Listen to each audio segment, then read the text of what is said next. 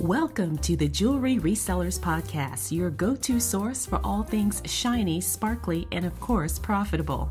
I'm your host, Desiree, and I'll be your guide on this dazzling journey through the world of reselling jewelry. We'll be diving deep into the art and science of reselling, uncovering valuable tips, insider secrets, and sharing stories from successful jewelry resellers. We'll explore market trends, industry news, and even discuss how to find those hidden gems just waiting to be discovered in thrift stores, estate sales, and beyond.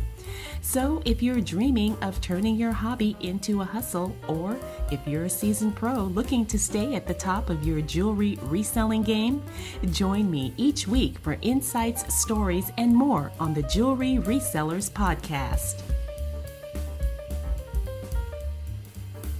Okay, so today we're going to talk about something that concerns a lot of jewelry sellers and resellers.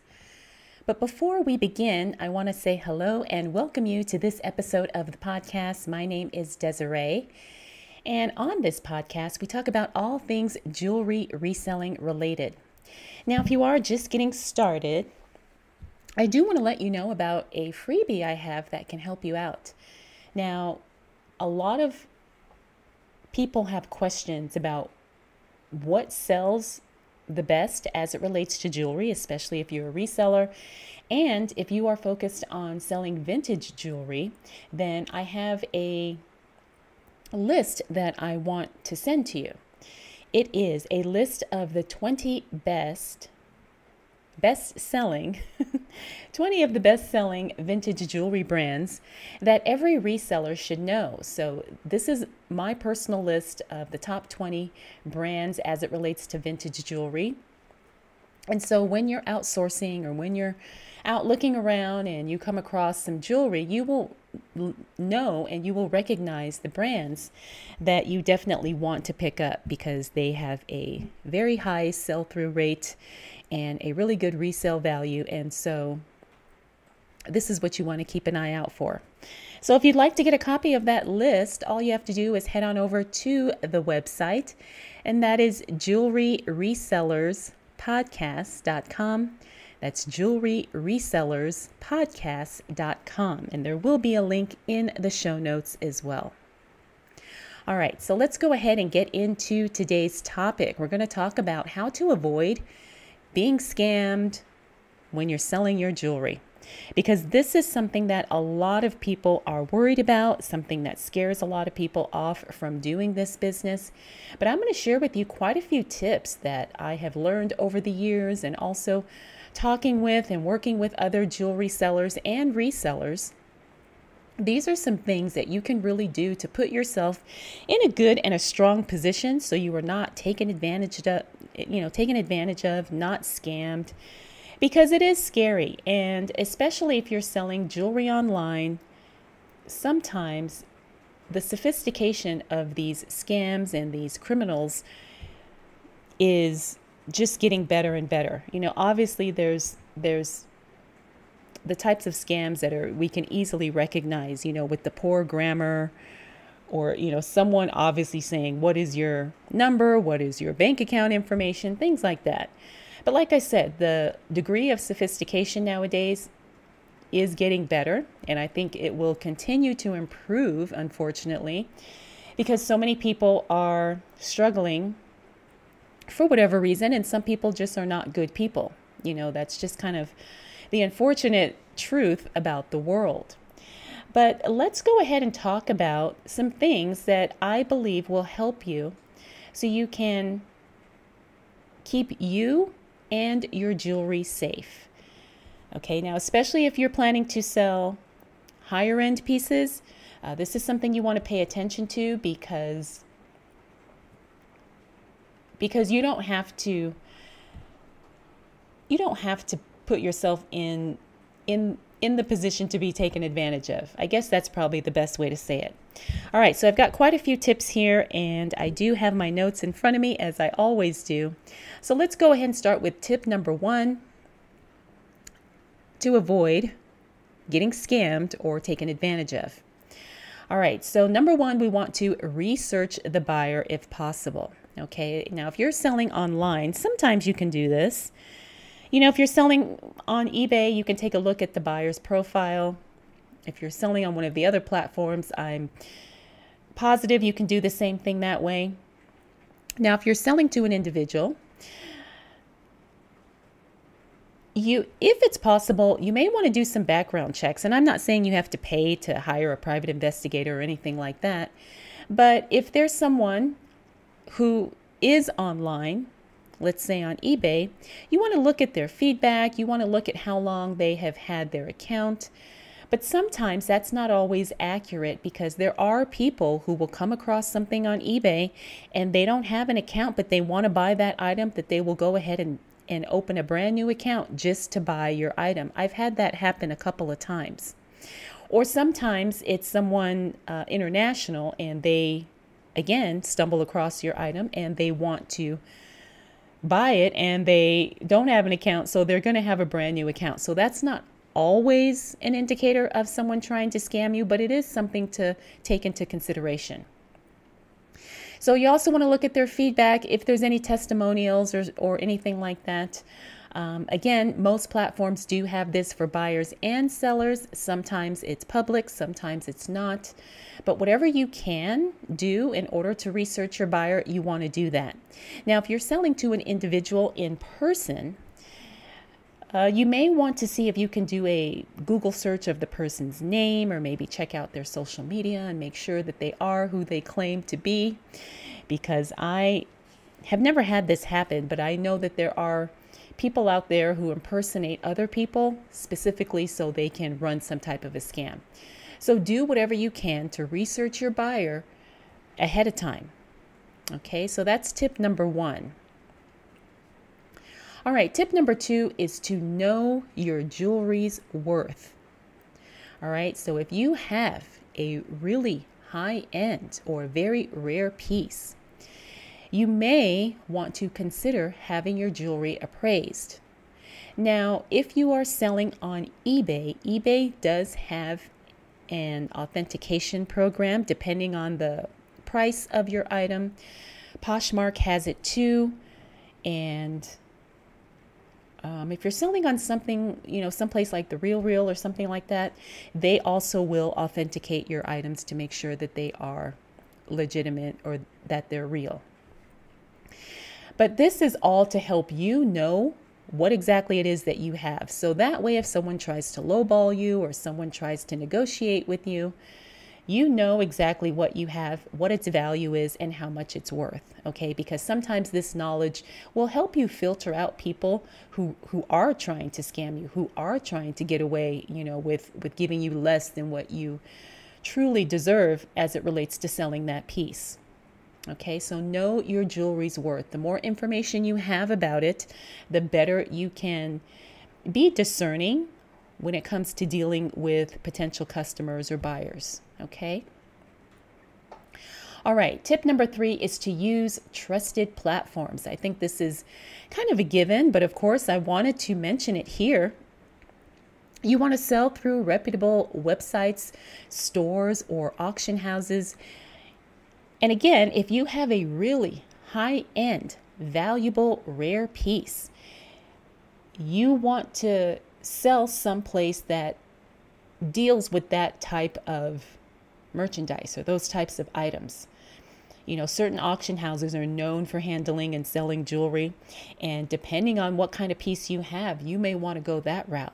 Now, yes, it will cost you a little bit in fees, but at least the headache then gets transferred on to the auction house, or that particular, website.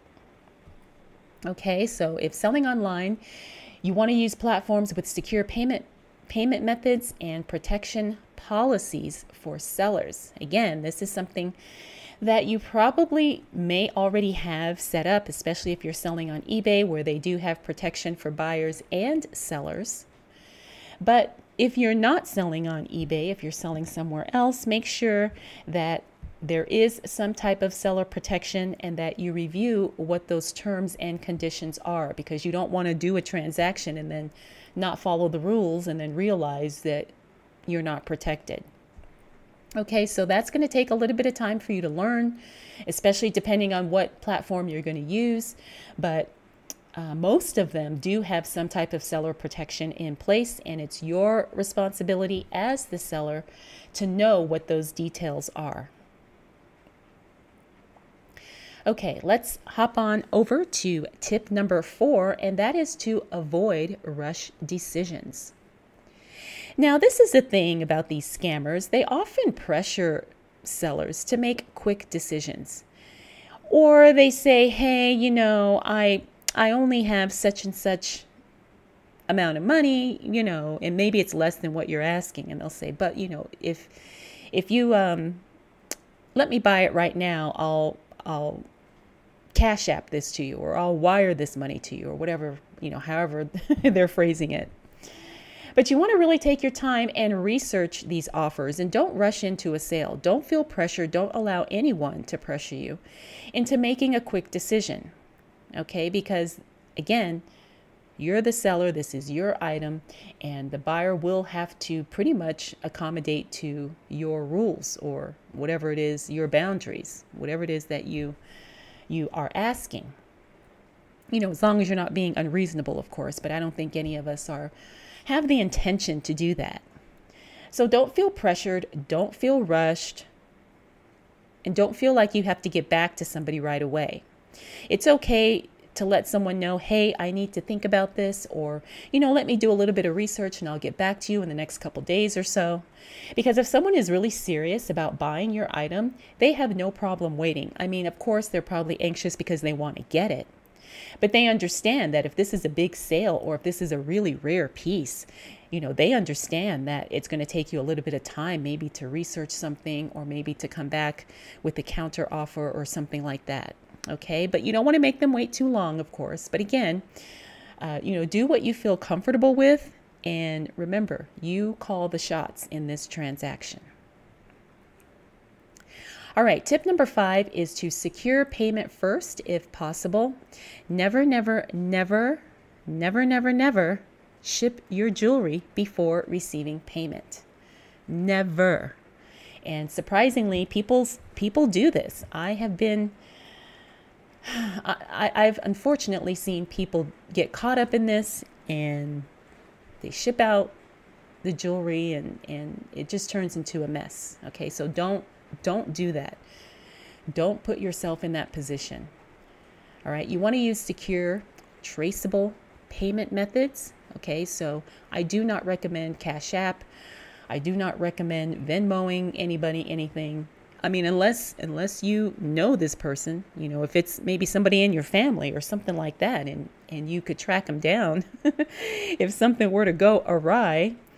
But for the most part, I come from the belief that, especially if it's an expensive piece, you should definitely send an invoice, and you should use a payment system that will allow you to upload shipping information, so that way the buyer can track the item. And you also want to make sure that you have the option of buying additional insurance if that's necessary. Okay, now the other thing I want you to remember is to not accept checks or money orders. All right, do not meet someone somewhere and say, okay, yeah, I'll take a check or a money order or a cashier's check, whatever the case may be, because a lot of times these are fraudulent, and you would have no way of knowing that while you're in the meeting, unless you won't know until you go to the bank and actually try to deposit or cash it that it's a fraudulent check. So my best advice is to avoid accepting checks or money orders altogether. You will accept electronic payment or cash. Okay. Now, tip number 6 is to meet in a safe location. Now, if you are accepting cash, you definitely want to meet in a safe location. Now, if you're meeting a buyer in person, please choose a public place. Now, this is a really good thing, but many police stations offer safe exchange zones for online transactions. So if you are selling something that is really rare, something that could be worth thousands upon thousands of dollars. And you're accepting cash, this is something I definitely recommend you do. I would say, yes, we can meet at the police station because it is a safe exchange zone. And that way, that you will, if something were to happen, you're in the place where something could be done about it, or where you're going to be protected. And this is, again, I guess I should say, or maybe I should have said at the beginning, you're only going to be able to do what you're comfortable with. If for some reason you're not comfortable meeting someone at the police station, even though that's an obviously safe place, you don't have to do that. You can say, hey, I'm only accepting payment online. Once that payment clears, then I will ship out your item with tracking and insurance or whatever, because I don't want anyone to feel like they have to overstep their own personal boundaries just to make a sale. Okay, so just remember that. All right, so tip number 7 is to get everything documented. All right, so you want to ensure that all agreements, especially concerning returns, are in writing. Keep records of all communications, transactions, and descriptions of the jewelry sold. Now, depending on what platform you are selling on, a lot of this stuff will be handled within that platform, right? They will have your messages, your back and forth, if there was any type of communication back and forth, that will all be saved. The transaction itself will be saved. And of course, your jewelry description, depending on how or where you list it, that will be saved as well.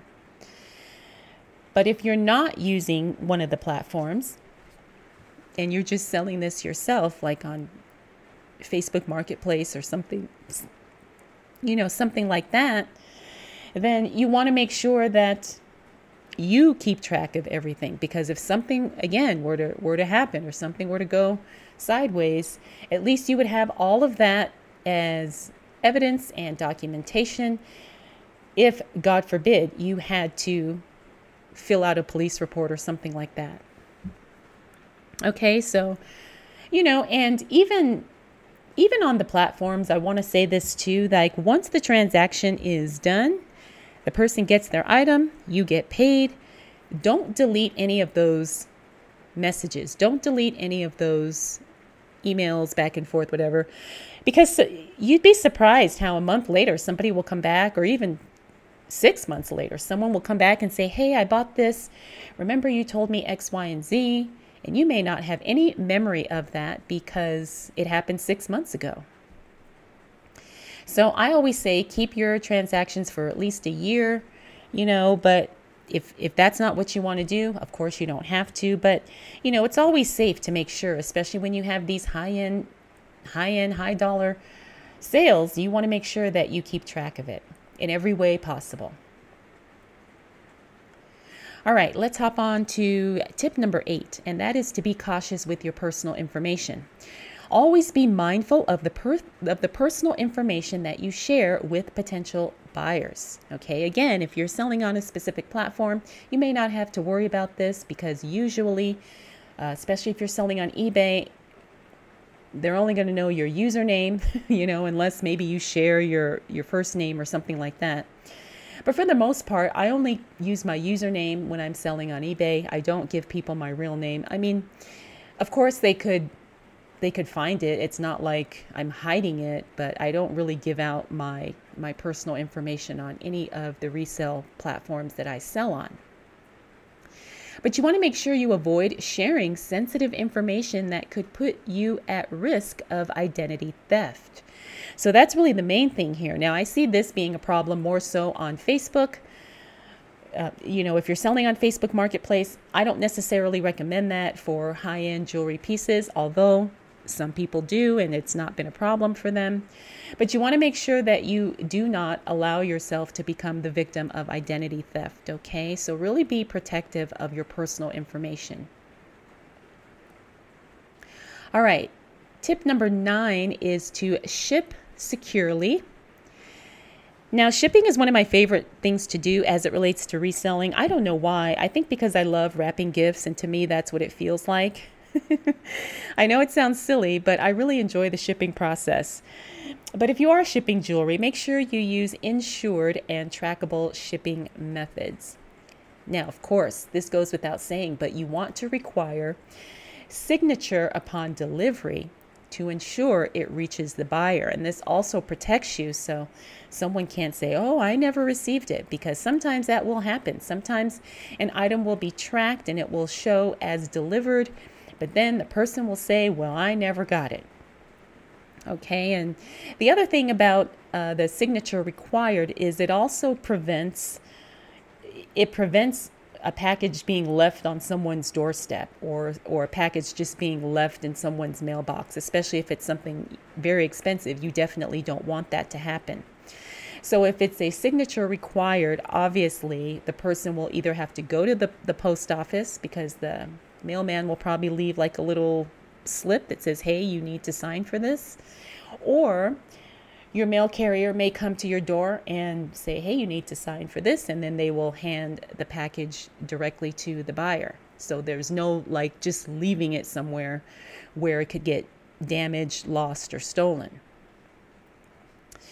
Okay, so again, it is worth the few extra dollars for these things, for insurance and signature required. Okay, pay the extra $10 or whatever it is. Trust me, it will give you so much peace of mind. Okay, tip number 10 is to, if you feel the need, consult a professional. You know, if you don't know what your piece is worth, or maybe you have an idea, but you just want confirmation that it is what you think it is, then seek some advice from a trusted jeweler, or maybe even a legal advisor, or maybe someone who does online estate sales or auction houses, whatever. You know, someone who can give you some guidance based on their own experience and their knowledge, especially if they specialize in selling jewelry. It's not a bad idea to reach out to these people and say, hey, what do I need to worry about, or what do I need to think about, or what do I need to know selling these types of pieces? And sometimes you may need to pay for a consultation, or sometimes this is something that they can help you with, maybe through an email or a quick phone call, whatever. So, but don't be afraid to ask for help, okay? And there are people out there who can help you in this type of transaction or in this type of business, and people who do this on the day-to-day. Okay, so I think this is just something we need to remember, that no matter what we're doing, no matter what we're selling, there's somebody out there who knows this upwards, downwards, backwards, and forwards. All right, and we want to network and connect with these people, in any way that we can. It's all about the relationships. Okay, let's move on to tip number 11, and this is use an escrow service for high value items. All right, for super expensive pieces, consider using an escrow service. This will add a layer of protection, as the escrow service only releases funds to the seller once the buyer receives and approves the item. Now, I have never done this, but when I was doing some research for this episode, I saw that this is an option. Now, escrow services can be for anything. I've heard of people using them for houses, obviously, but also things like cars and boats and equipment, all kinds of things. So if this is something that you might want to take into consideration as another layer of protection, this is a good idea. Again, and depending on how expensive the piece is, if it's something that's tens of thousands of dollars, this would not be a bad idea. Okay, and of course the escrow service will take a percentage, but again, for me, that would be worth it to alleviate myself of the stress and the headache of worrying about, is this good? Is this person going to pay? Is their check going to be good? Or are the funds going to go through? So again, this is something to consider. But again, I would only do this if your piece was really, really expensive. All right, tip number 12. Now, this is a tricky one. I've seen people fall victim to this, not only with selling jewelry, but with other things, just selling in general. And this is to beware of overpayments. This is a type of scam, okay? You want to be cautious if a buyer offers to pay more than the asking price and then requests a refund of the difference. This is a highly common scam tactic, all right? So if someone says, hey, your piece of jewelry is $500, but I'll give you $700, and can you just refund me the difference? The answer is going to be no. Absolutely no, and run away. Now, even though some of these scams are obvious, to some people they're not, especially if you're just getting started, or maybe you don't know anything, or maybe, you just inherited a collection, and you don't know what you have. You don't know that you're sitting on tens of thousands of dollars worth of jewelry. I would love that to happen to me, although I don't think it will. But, you never know how people end up in these types of situations. And I've seen this happen time and time again. All right. So the thing is to be cautious. And now that you know that this is a type of scam, you are more knowledgeable and more aware, and you will not become a victim to it. Okay. And I always say it's better to be more cautious than not. There's nothing wrong with saying no. There's nothing wrong with saying, hey, I don't trust this. You know what I mean? I don't know. I think that it's better to err on the side of safety than to just kind of take a chance, really not knowing what you're getting into. All right, tip number 13. This is to avoid sharing banking information. Never, never, never share your banking details directly with buyers. That is absolutely unnecessary. They do not need that information in any way, shape, or form, because you will use a reputable payment platform to handle the transaction. Okay. Now, remember, we've talked about this. Usually the platform will have all of this stuff already built in, so you don't have to worry about setting up, a Venmo or a Cash App. Now, I'm not hating on Venmo or Cash App, because I know people do use that. However, I find that there's a lack of protection using those, and I would not trust using that for a large dollar amount transaction. I just would not. All right, so never give your banking information out. Again, that's how you're going to protect yourself. You're going to protect your account and protect your money as well. All right, so my last tip for you is to watch out for fake profiles. Now, we kind of talked about this a little bit earlier, when I had said to research your buyer. But online buyers or sellers with little to no history, really vague profiles, or ones who use stock images as their profile picture can be red flags.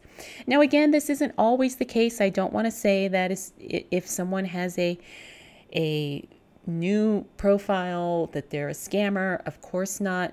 But sometimes you can pick up on these things, right? It's something to take into consideration, when you're making your final decision of whether or not to do business with someone. And a lot of times these profiles, they won't have any type of information in the bio. Or if they do, sometimes you'll see a bunch of grammatical errors or misspellings or just weird text that doesn't really make sense. Or sometimes you'll even see something in a different language.